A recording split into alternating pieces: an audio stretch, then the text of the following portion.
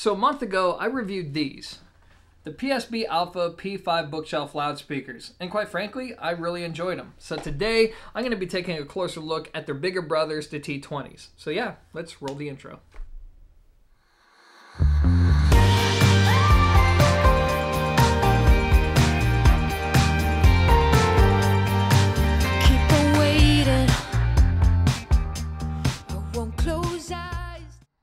Alright guys, so as usual, before I talk about how these speakers sound, I want to briefly summarize what it is that you get with the T20s.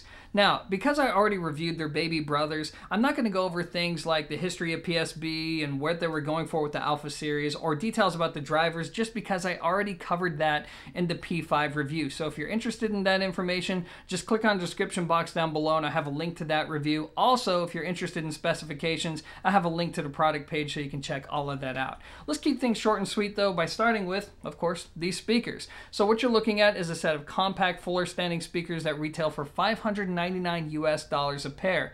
They were designed in Canada, but made in China. Now, focusing on the driver configuration up top, you're going to notice a 3/4 inch aluminum dome tweeter, and beneath that is going to be two 5 1/4 inch woofers. Now, these woofers are made mostly out of a polypropylene material, and even though this looks like a three-way design, it's actually a two-way design that's stitched together with a third order crossover.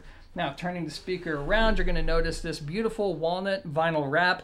I have no problems with it being a vinyl wrap because, quite frankly, it looks real good. Now, these speakers only weigh around 26 pounds, which is why I can do this. Lift them up so you can see the back. You're going to see the rear port, we're going to see our binding post, and of course these little feet that come attached to the speakers. So yeah guys, that's about it, and now let's talk about how they sound.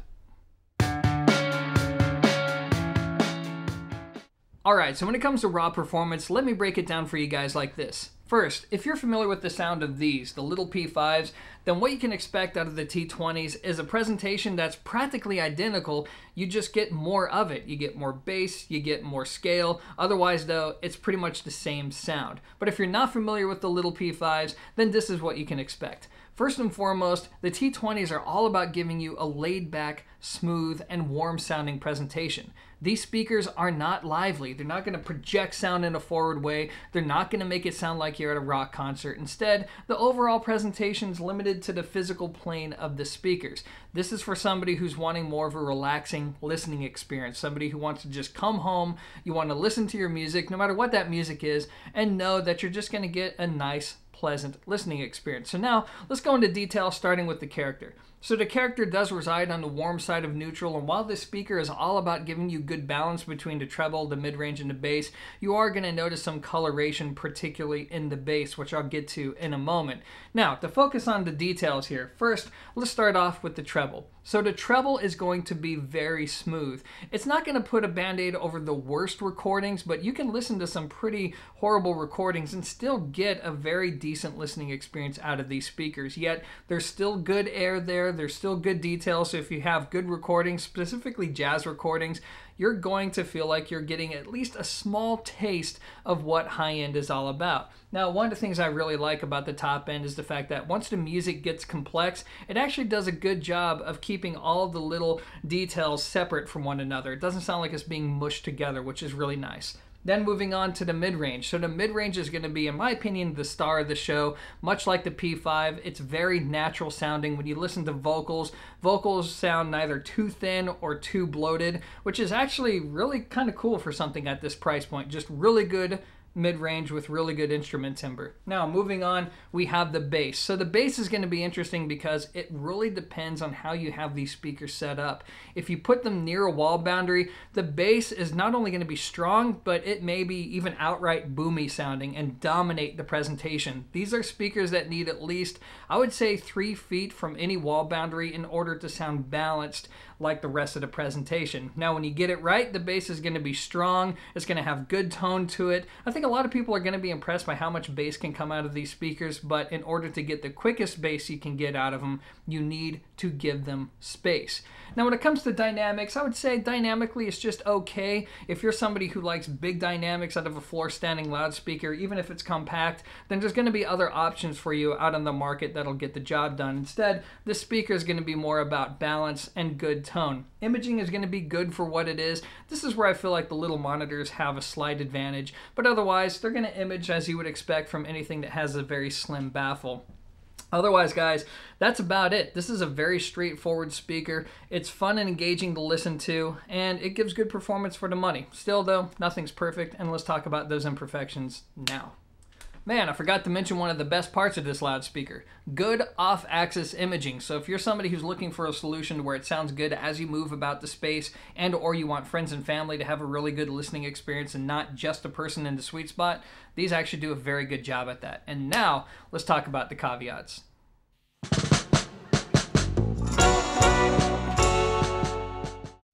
Okay, so when it comes to compromises, there's a few things worth going over, starting with the fact that we're dealing with a set of compact floor-standing loudspeakers. And while they can get loud for what they are, they're not going to be for somebody who's looking to recreate the sensation of a live musical event right there in their living room. And this holds especially true if you have a large room to fill.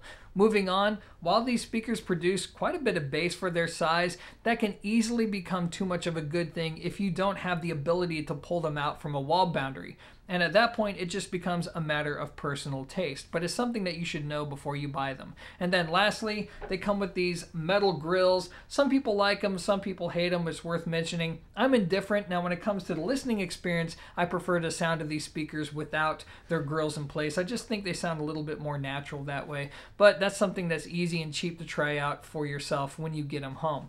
Otherwise, guys, that's it. And that leads me to my final thoughts. That was loud.